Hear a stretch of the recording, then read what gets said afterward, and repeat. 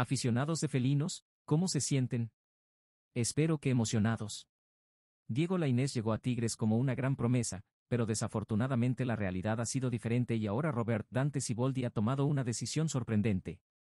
Si aún no se han suscrito a nuestro canal, háganlo ahora mismo para no perderse ninguna novedad de esta nueva era de los Tigres.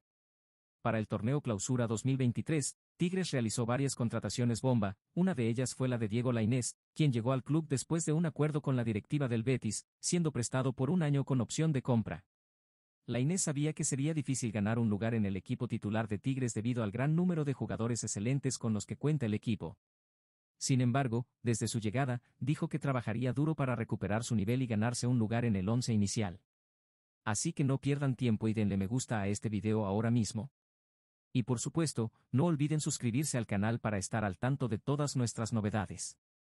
Desafortunadamente, aún no ha mostrado su mejor desempeño en el campo, a pesar de haber tenido oportunidades tanto como titular como entrando como reserva. De hecho, no ha sido un jugador determinante o desequilibrante en el equipo, lo que llevó a Siboldi a dejarlo en el banquillo en el partido contra Motagua. Todo indica que Siboldi ya no quiere a Lainez en el equipo y, si permanece como entrenador la próxima temporada, abrirá la puerta para que Lainez salga del club en calidad de préstamo a otro equipo donde pueda jugar más minutos. Y ahora quiero saber su opinión, ¿creen que Lainez todavía tiene posibilidades de ganar un lugar en el equipo titular? Comenten abajo y discutamos juntos.